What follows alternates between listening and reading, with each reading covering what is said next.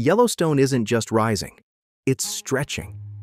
GPS data now confirms that the ground beneath America's most famous supervolcano is tearing in two different directions. That's not speculation.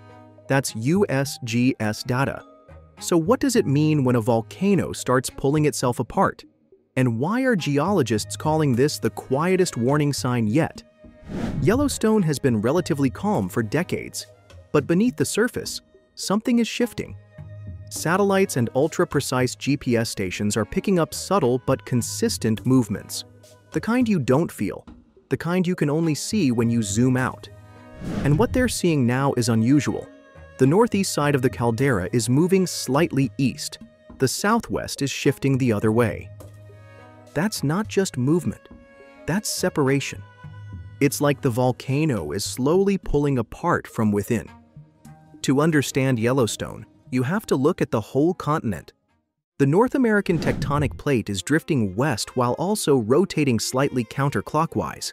That means tension is building along its edges and inside its crust. Yellowstone sits near the transition zone between two powerful geological regions, the Basin and Range, and the edge of the Rocky Mountains. Here, the crust isn't just being compressed, it's being stretched. And when you stretch the crust near a magma chamber, you create space. Space for what? You guessed it, magma. The data comes from EarthScope's massive GPS network, hundreds of stations tracking ground movement 24/7 with millimeter precision. These stations don't just watch Yellowstone, they track how the entire plate moves. And more importantly, they let scientists subtract that motion. When you remove the large-scale plate drift, you can see what's happening locally. That's when Yellowstone lights up, because the overall plate is gliding west, but Yellowstone is twisting in opposite directions. This isn't the first time we've seen Yellowstone flex. In 1959, the Hebgen Lake earthquake, just outside Yellowstone's western boundary, ripped the ground open with a magnitude 7.3 quake. Dozens were killed. The lake shifted. The land dropped meters in seconds. The culprit? Tectonic extension. The same kind of pulling force we're detecting again now. So if that force caused a 7.3 back then, what happens if it meets rising magma today? Yellowstone isn't just a fault zone, it's a pressurized system. Beneath it lies a magma chamber and hydrothermal system capable of inflating or deflating the ground like a balloon. And when the crust above is already under tension, it takes less pressure to deform it. That's what makes this new data so important. Because what scientists are now seeing is the crust getting thinner in two directions.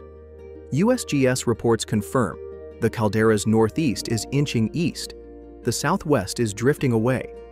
That's not normal, and it's not random. It's a sign of internal stress.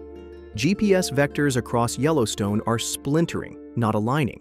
That means something beneath is influencing the movement, magma, heat, or fluid.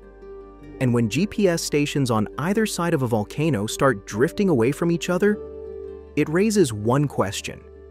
Is Yellowstone preparing for something? This is where it gets even more interesting. By comparing GPS motion inside the caldera to motion outside it, scientists can differentiate tectonic quakes from volcanic ones. That's huge. It means when the next swarm hits, we might be able to say, that's just crust movement, or that's pressure from below. And the better we get at spotting those early signals, the more warning time we buy. Right now, Yellowstone isn't erupting, but it's changing. The ground is stretching, the caldera is flexing, and subtle silent movement is reshaping the region. What happens next depends on how those forces evolve. More stretching, more uplift, or a sudden pressure drop. Because sometimes the Earth doesn't scream before it breaks. Sometimes it whispers. And right now, Yellowstone is whispering. Want to stay ahead of the signs? Subscribe for real-time breakdowns of volcanoes, earthquakes, and geoscience headlines that matter.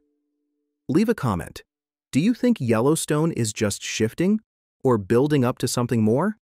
Information saves lives. Stay curious, stay informed.